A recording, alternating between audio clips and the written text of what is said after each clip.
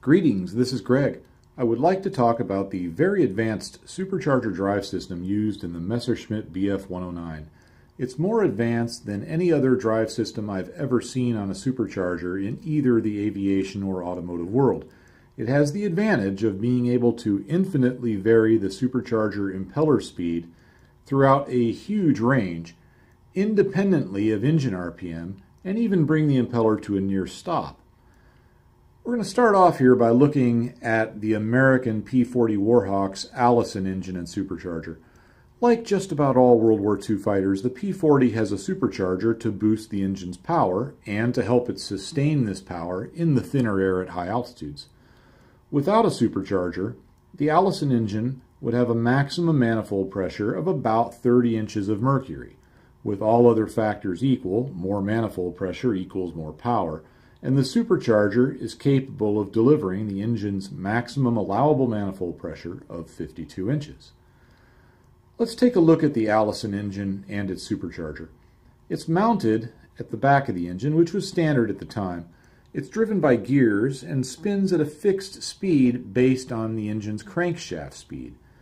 In other words, when the engine's at maximum RPM, the supercharger is also at maximum RPM and can't be sped up or slowed down independently of the engine.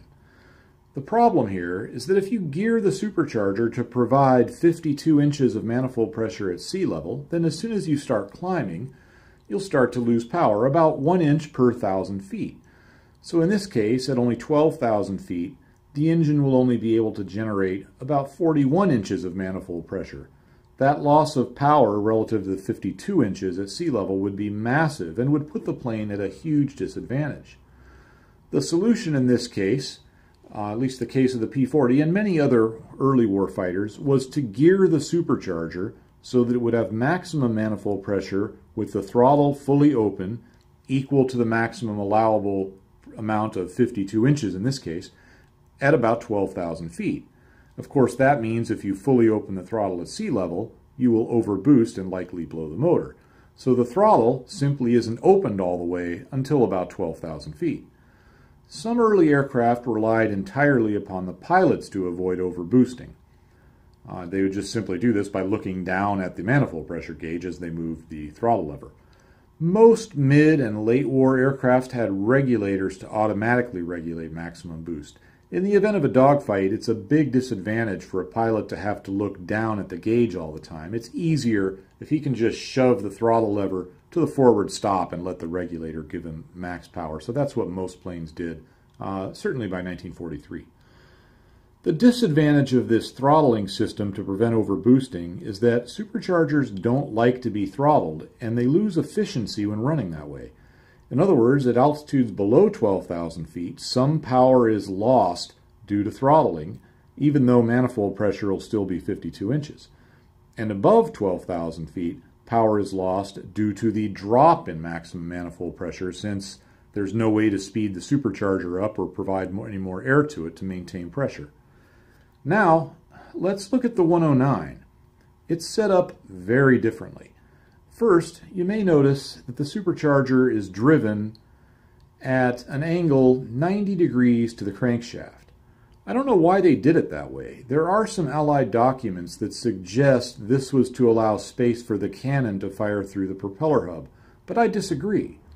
For some reason, nearly every supercharged German vehicle, not just planes, with a liquid-cooled engine designed in the 1930s or 40s had the supercharger off to the side and or driven at a 90-degree angle to the crank. For example, the FW-190 Dora 9 was set up this way, and it didn't have a cannon firing through the hub. It didn't even have the same engine. Even the Mercedes SSK had the supercharger driven at a 90-degree angle. Obviously, it didn't have a cannon.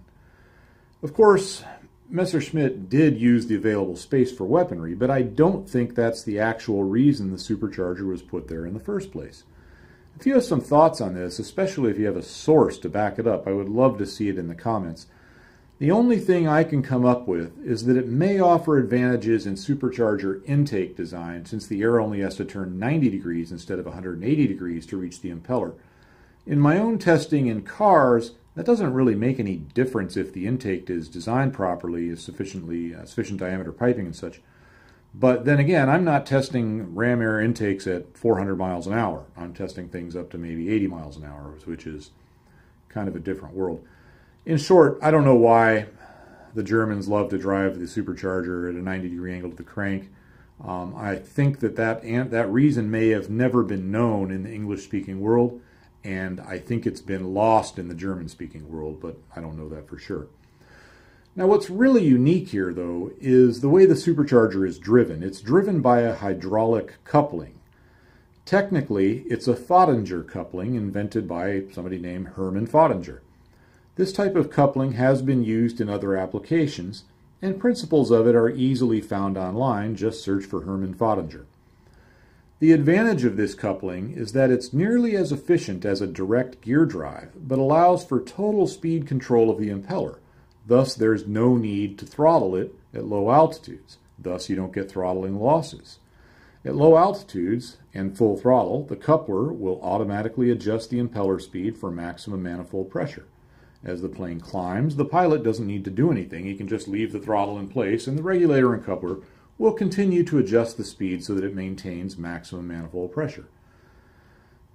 This is much more effective than throttling. Throttling means cutting off the air to the supercharger to regulate boost at low altitudes. And by not having to throttle it, it just allows for more performance, and it also allows a wider range of operation. The Pfottinger coupler in this application allows the ME-109's engine to hold maximum manifold pressure by adjusting impeller speed from sea level up to almost 20,000 feet. That's really good for a single-stage supercharger. None of this should be taken to mean that the 109 supercharging system as a whole was superior to later American airplanes. I don't think it is. For example, typical U.S. Navy fighters had dual superchargers with 2 speeds on one of them, plus intercooling. These systems were very effective. However, the 109's supercharger drive system, when viewed by itself, was generally superior, and it is a big part of the reason the 109E was equal or better to any other fighter in 1939, and even by 1945, the performance of the late 109s, like the K4, were about equal to the latest P-51s. Thanks for watching. Please like and subscribe, and I hope you're having a great day. Bye-bye.